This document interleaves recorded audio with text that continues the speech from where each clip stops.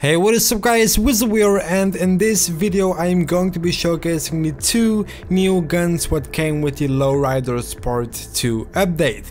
I'm talking about the compact rifle and the double barrel shotgun. So these two guns are, if you ask me, amazing. I personally love the compact rifle more. It is, a hell of a gun. It has a pretty good accuracy, and the gun in general is just amazing. The same with the shotgun. The shotgun shoots 2 bullets at the same time, so that's pretty sick. And without further ado, I will just show you guys the gameplay. So if you guys enjoy it, don't forget to drop a like on the video and also subscribe to my channel if you never want to miss a video anymore. I'm out guys, bye.